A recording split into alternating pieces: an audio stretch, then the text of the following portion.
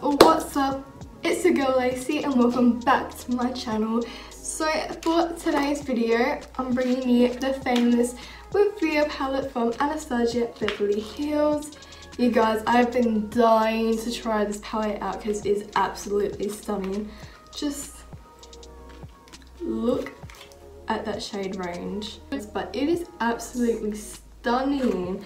Like, oh, please mind my finger. I literally got my nails done like last week and I was supposed to leave with my boyfriend and it snapped off. So now I'm gonna be feeling like,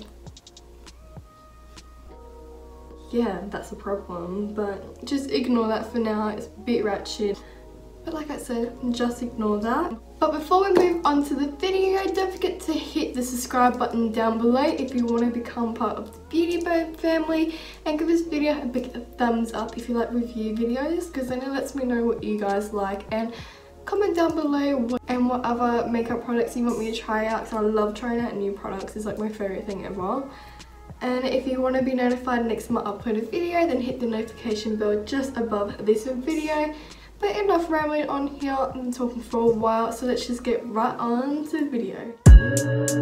Honestly, I'm trying to stay focused. To carve out my brows, I'm going to be taking the Morphe M224 brush with my P. Louise base in the shade Rumor 2. I just love using this base for any type of eyeshadow because it really helps any pigment really stick to your lids without any creasing, and just makes everything so much more pigmented than it actually is.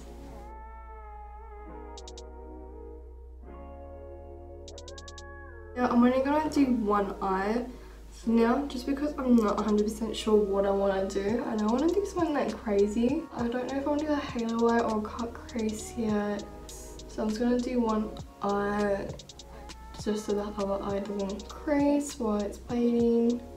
So now that the eye is all prepped, I thought before I actually move on to eyeshadow, I might just give a little bit of detail about this palette. So this palette retails for $81 Australian money, and it comes with 8 matte shades. So all of this row here is all matte, and this white shade here is also matte, and then it comes with 6 shimmer shades. And I thought I might just watch those for you, just so you have an idea what they look like. Okay, so my bracelet, but this is Mediterranean.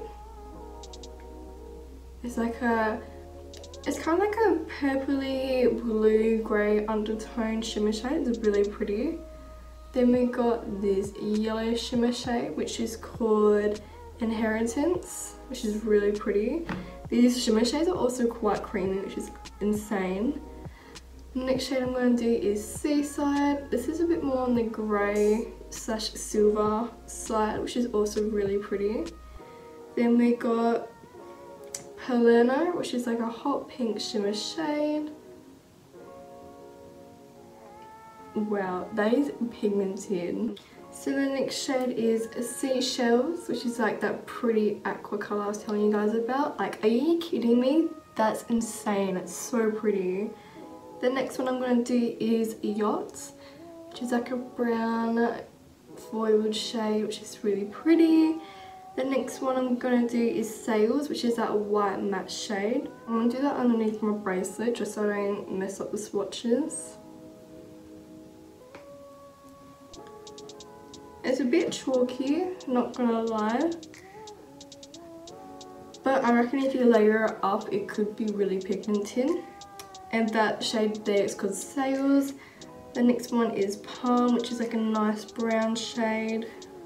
Next we have Canes, which is like a nice purple shade.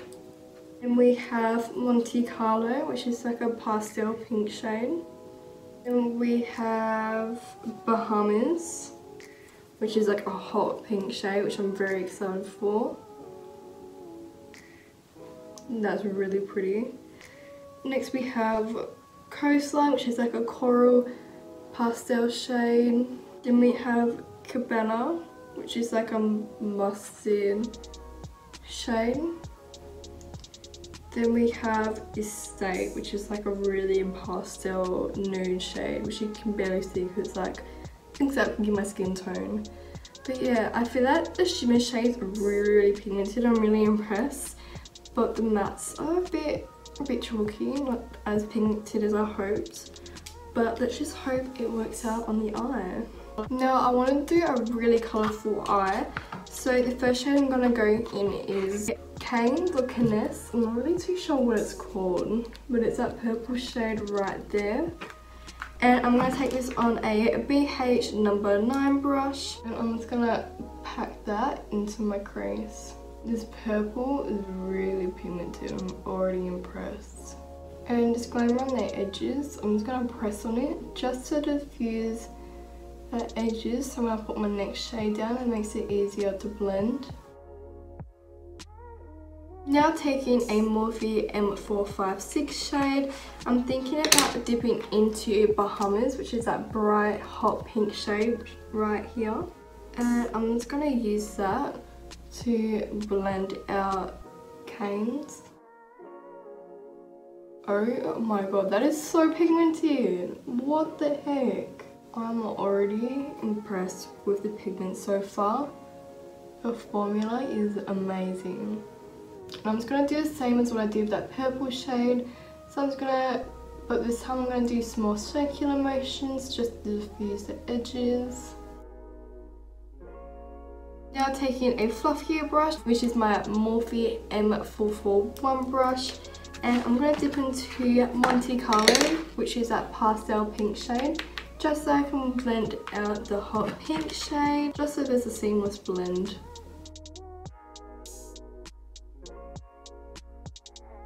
Going back in with that previous Morphe brush, I'm going to dip back into Bahamas, just so I can add that pigment back because we lost it a little bit with the blending process.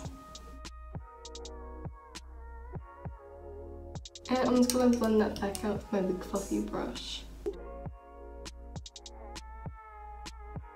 Then going back in with I honestly don't know how to pronounce this. I'm going to say Cane's, even though there's 2 N's in it, so it might be like Canis. I'm really not sure. But I'm going to pop that back in the crease. And I'm kind of trying to blend it out into my outer corner. Like trying to make a triangle type thing. You guys, I'm the worst at explaining things. It's literally so bad. Going back in with Bahamas, I'm gonna put that above the Cane's, just so you can see that hot pink show through. And now using that big blending brush just to blend out any harsh lines. Now taking my Morphe M506 shade, I'm thinking about taking Palm, which is that dark brown shade, just so I can deepen my crease in my outer corner. With the shade Palm, there is quite a bit of fallout. But that's completely normal. A lot of palettes do that, but just letting you guys know, just in case if you hate fallout or anything. But every other shade has been pretty good so far. Going back in with Cane's, I'm just going to use that to bring the purple back into the look. I'm kind of just following the outline of that shape we've created. And going in with Bahamas to try and blend out that shade. And try and blend out Cane's. Then taking a big fluffy brush, I'm going to dip into Monte Carlo and blend that out.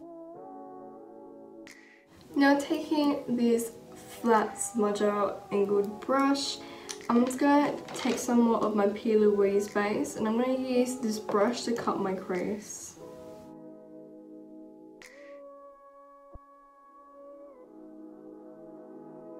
I'm now going to dip into Seashells, which is that aqua foiled shade.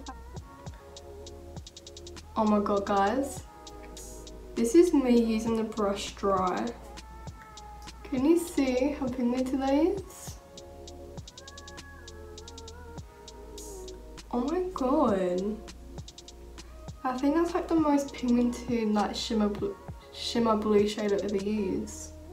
I want to dip into another shade. I might dip into Mediterranean, which is like that off. It's like a grey undertone blue shade. And I'm just going to flip the brush and put that in my inner corner, which is like that inner corner portion of my eye.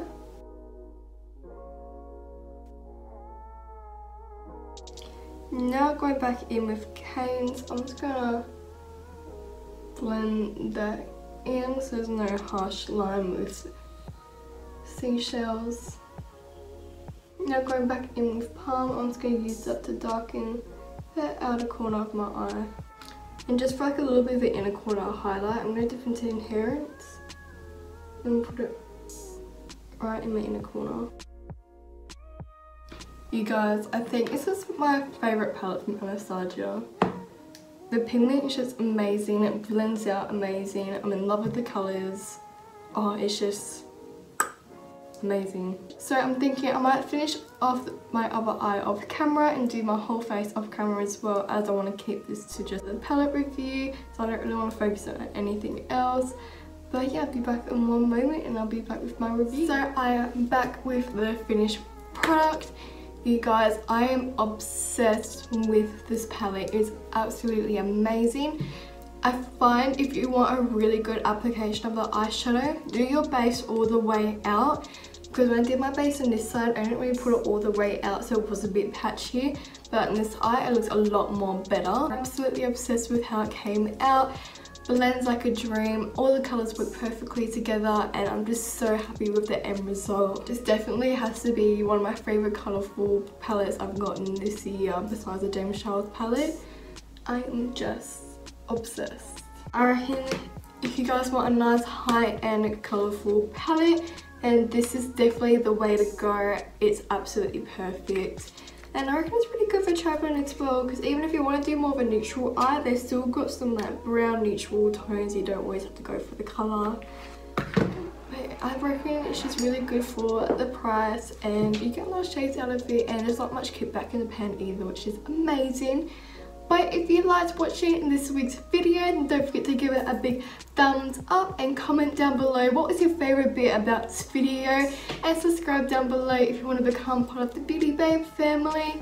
I love seeing the family expand, and hit that notification bell if you want to be notified next time I upload. I've got a lot of video ideas in my head right now, so I'll be uploading a lot more than I usually do. So have a lovely week guys, and I'll see you in next week's video. Bye guys.